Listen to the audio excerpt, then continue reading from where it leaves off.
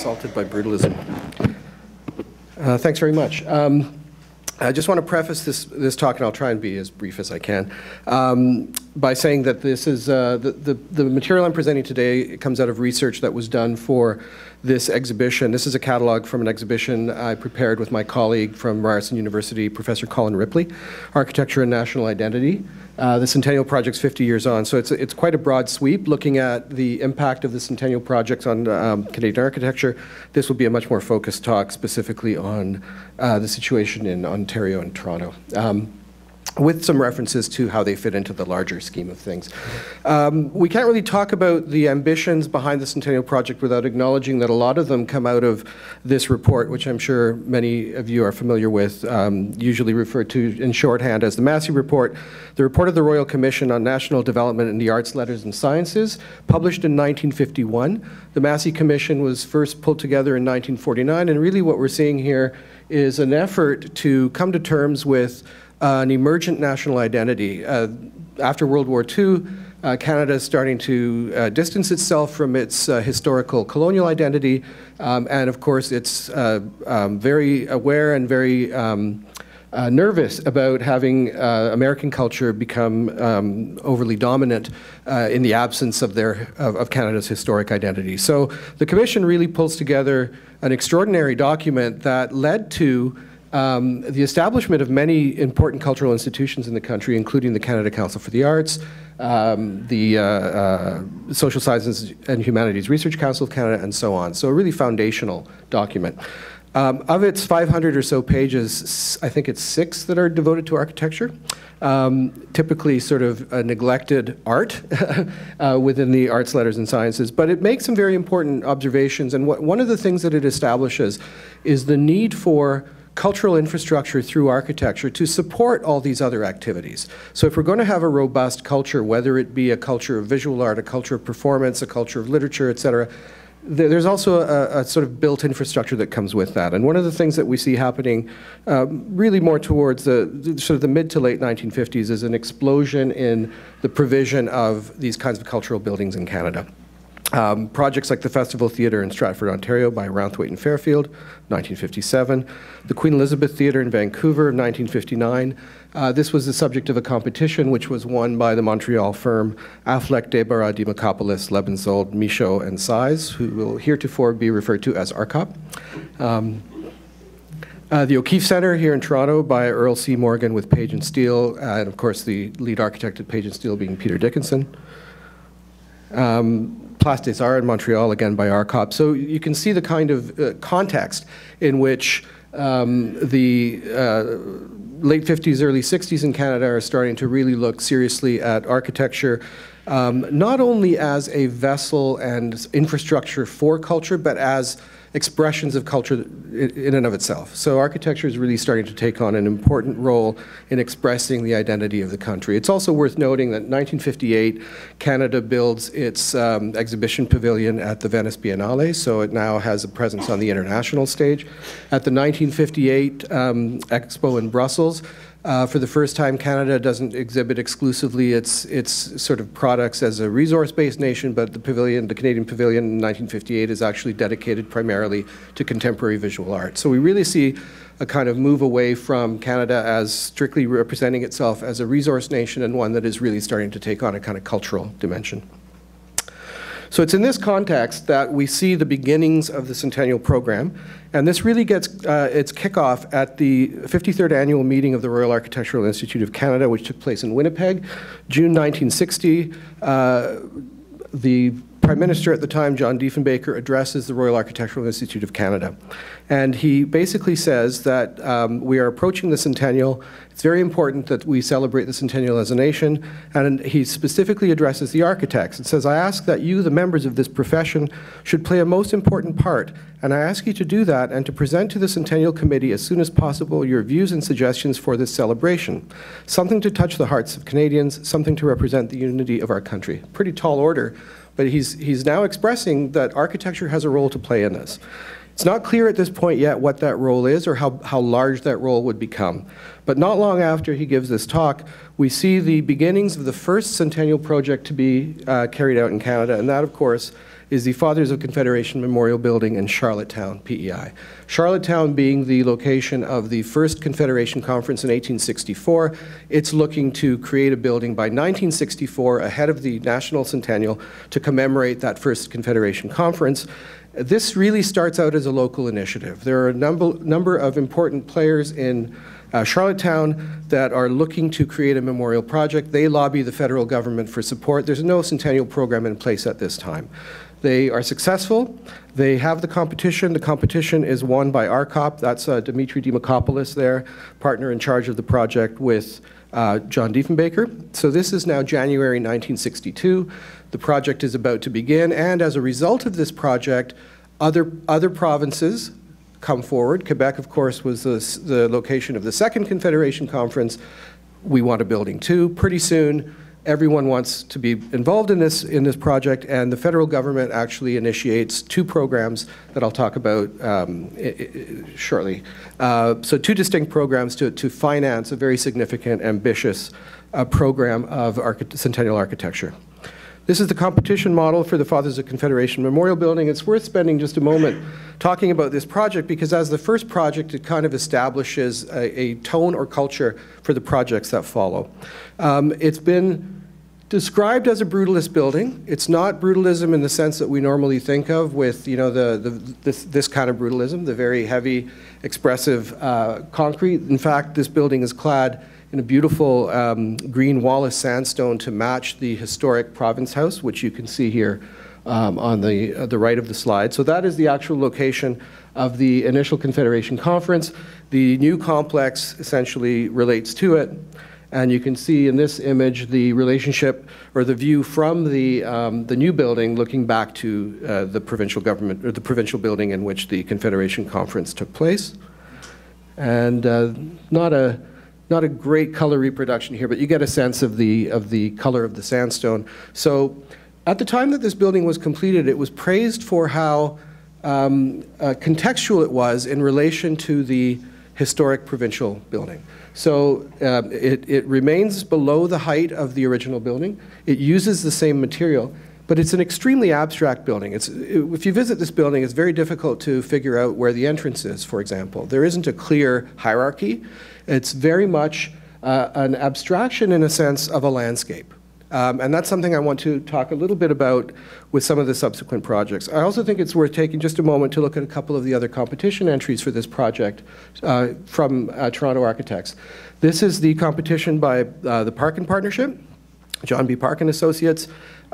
This actually got an honorable mention. It's an extremely strange project. I don't think it's one we would normally recognize as a Parkin project, and you can see the kind of sweeping curvilinear form at work here, but this is some of the work that was being proposed. This is 1961, the time of the competition, and this is the submission by Raymond Moriyama, which I think is worth having just a quick look at in the context of where we are today. So this is Moriyama, 1961, very kind of monumental project. The successful project, of course, was the ARCOP project. A few years later, after the presentation by Diefenbaker to the RAIC, the second Prime Minister addressed the RAIC annual general meeting, this time in 1964 in St. Andrews, New Brunswick. Lester Pearson came to further promote what was now a program in full swing. So when Diefenbaker spoke to the architects, the program had not yet been established. By now it's in full swing, and Pearson is encouraging participation. And here's the extraordinarily eloquent thing that he said to the architects. It was Montesquieu who argued in the 18th century that national character derived primarily from geography and climate.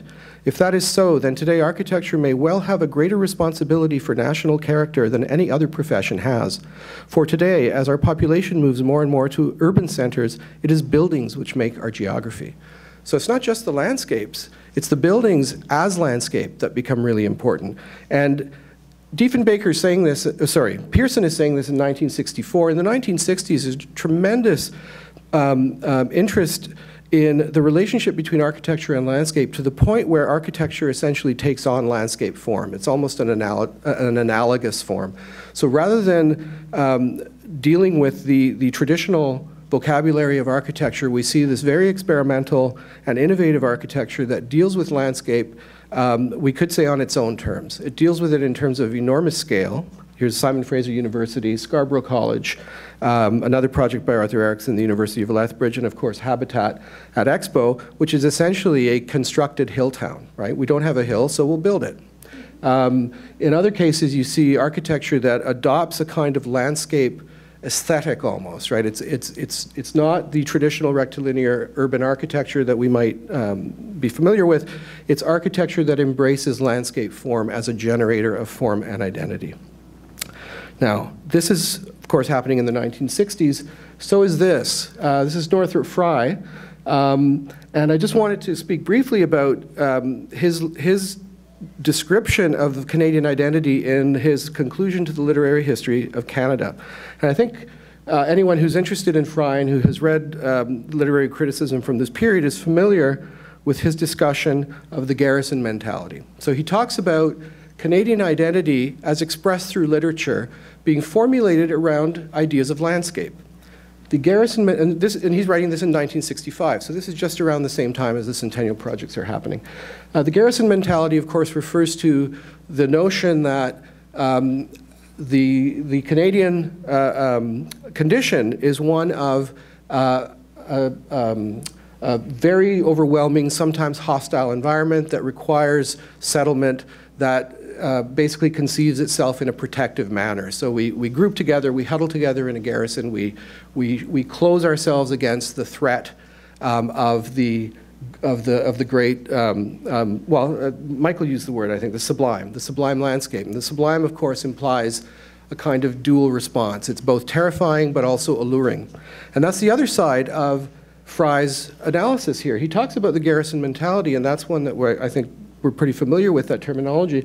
But he also talks about the idea of the pastoral myth, and that in Canadian literature, according to Frye, we have this kind of dualistic relationship to nature. On the one hand, we're scared of it, we respect it, we blockade ourselves against it, we build against it in these fortress-like communities, but we also have this kind of archetype or fantasy of being one with nature, of being in communion with nature, and that's the pastoral myth. And it's this duality, Frye tells us, that kind of establishes a notion of Canadian identity. There's also, of course, the moment in architecture that is very interested in brutalism, as Michael mentioned earlier. And we have this idea of brutalism that originates in Europe, primarily, originally at least, through the writing of Reiner Banham. And he's writing as early as the mid-1950s, publishes this book in the mid-1960s, which addresses this notion of brutalism. And he identifies three particular elements: memorability as an image, clear exhibition of structure, and the valuation of materials for their inherent qualities as found. So as Michael was saying, major cultural projects no longer have to be made out of marble or limestone. We can use concrete. It has this sort of as-found quality. And it also deals with ideas of egalitarianism and accessibility. Two images here, one of the British National Theatre constructed in London in 1951 and the National Arts Centre in the late 1960s in Ottawa. Hard to miss the similarities, both in terms of program, in terms of their ambition to deliver cultural programming to the general population, culture no longer seen as an elite activity, but something that is accessible to all, and expressed in these buildings that are very much anti-traditional, anti-hierarchical, anti-historical, and one could argue anti-elitist. They are, excuse me, again, more closely aligned with landscape forms than they are with traditional urbanism. And I just want to quickly return to the Fathers of Confederation building. So this is the plan of that complex in Charlottetown by ARCOP. And you can see the expression of these sort of discrete forms. Number 6 there is the historic Province House with the new forms of the art gallery, the performing arts space, and the library surrounding that. So that is the project as built. But this is an early sketch for the project, again by ARCOP. Early competition sketch before they submitted, and you can see how much more abstract and landscape-like, in a sense, this original sketch was. And we see this transforming, of course, by the same practice, same firm, into the National Arts Centre, which is much more definitively organized as a building as landscape, quite disconnected from the city, quite deliberately so. Turns its back on the city, turns its back on the urban grid, on the historic architecture of the colonial vocabulary that we see on Parliament Hill, et cetera, and orients itself to the Rideau Canal. In a sense, it becomes a rock outcropping on a river. Also note the hexagonal geometry, so deliberately breaking away from the traditional grid structure of the city. And I don't know if anyone noticed, but I was very pleased to see in Mr. Zeidler's presentation the hexagonal paving stones at Ontario Place. This was very much a theme of the time, playing with different geometries, non-rectilinear geometries, to distinguish the contemporary from the traditional. So here's a view of the National Arts Centre, and we have to remember, of course, that all these photographs are very carefully edited, very carefully framed. It's very much about representing the building as an extension of landscape. And again, this notion of geometry playing a part in differentiating the contemporary from the traditional by breaking away from the traditional grid. And of course, the reference to the geometries of the time, the graphic moment of the time, excuse me, the graphic identity of the time. I'm sure we've all seen this ad infinitum. This was produced with no copyright, so that it was available to anyone to reproduce on anything, and we've seen it reproduced on just about everything. And this kind of dynamic sensibility also extended into the performances themselves. This is opening night at the National Arts Centre, 1969. Again, this extraordinary abstract geometry playing a part in the stage set. And the music for this opening performance was composed by Yanis Xenakis, who of course was one of the pioneers of modern composition in the 1950s and 60s, also happened to be an architect who worked in the office of Le Corbusier. So I mentioned there were 2 programs established by the federal government. One is the Confederation Memorial Program, and this gave a grant to every province and territory to construct a building of lasting character. And if we quickly run down this list, you'll see that most of the projects involved cultural facilities of some kind or another, or educational facilities of some kind. Newfoundland built an arts and culture center. Nova Scotia built a medical building at Dalhousie. New Brunswick built a provincial administration building, so it's a bit of an outlier in terms of the typology. Quebec built a theater. Ontario, of course, the Science Centre. Manitoba built a concert hall. Saskatchewan built 2, one in Saskatoon and one in Regina. They split their grant. Alberta built a museum and archives building. British Columbia the same. Yukon a civic administration building, and the Northwest Territories a library. And you can see that in most cases with the larger provinces, the larger populations, the grant was for $2.5 million, which generally covered or was intended to cover half the expense and ended up covering a fraction of the expense. And then, of course, where we are here today, and I realize with John here, the project architect for this building, this is the definitive Coles to Newcastle experience for me here.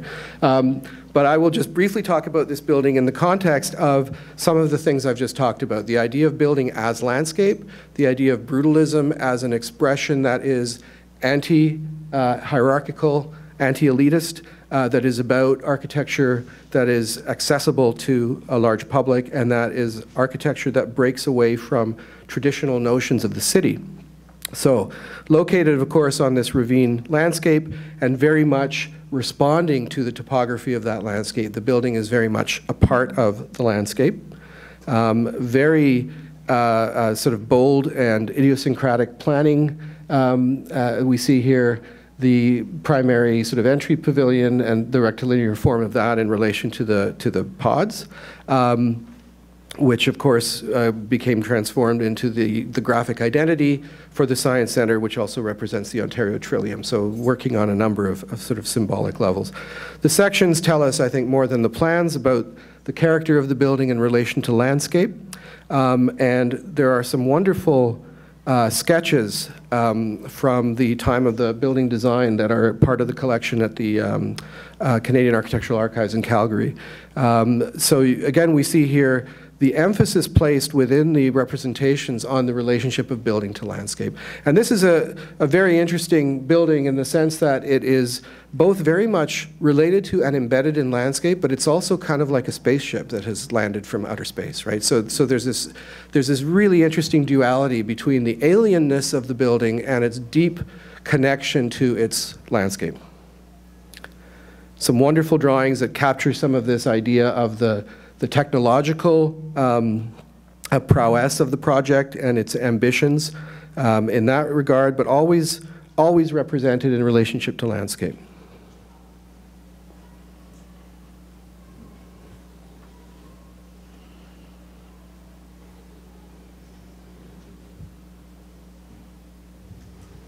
Truly wonderful that we have these archived.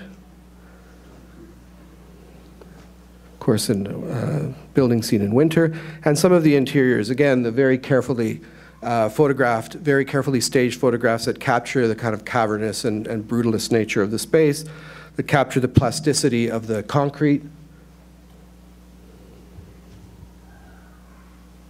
The variation in the treatment of the concrete, also a very important aspect in the brutalist vocabulary. And some really fantastic ideas about the interior. This sketch for the interior of the restaurant. So very much a space age kind of image. The project, and John might remember and have more information on this, but one of the very interesting stories that we discovered in our research, the project was initially budgeted at $5 million for the construction and exhibit design as a totality. It ended up at about $30 million for the building alone. Sorry? 25. 25, thanks. Okay. I was just going to say that. That's not just a budget overrun. I think it was also, you know, Moriyama's prescience of understanding how popular this would be. Some of the documents that we found in the archives talk about his encouraging the province to actually think bigger. And I think his vision is clearly, I think, supported by the longevity and success of the project. And just very quickly, looking at this other program, so in addition to the program that was providing funding to the provinces, the government also made funds available to municipalities. And they funded some 2,300 projects, not all of which are architectural. About 900 of those involve buildings of some description. Many of those are very modest interventions, but some of these are quite significant. There are others that followed in the Ontario Science Centre's vein, in the sense that they were not performing arts centres, but they were about the space age. They were about science. They were about looking to the future.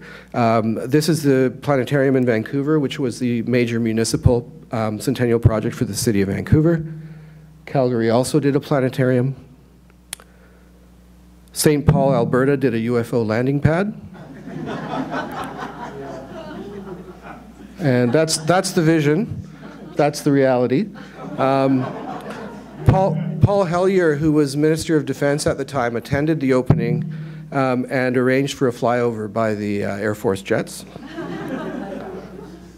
And here in Toronto, a really good example of something that was going on. You know, we think of the Centennial projects primarily as these futuristic, forward-looking buildings, and most of them are, most of the sort of major ones are. But there were also a number of projects that dealt with historic buildings and historic fabric. And the St. Lawrence Hall in Toronto is one of those, and one of the more important ones that were part of the municipal grants funding. So William Thomas's St. Lawrence Hall was a restoration project in 1967. A new project for the City of Toronto was initially called Festival Hall. This is an early sketch by Gordon Adamson and Associates that ended up being the St. Lawrence Centre for the Arts. down on Front Street.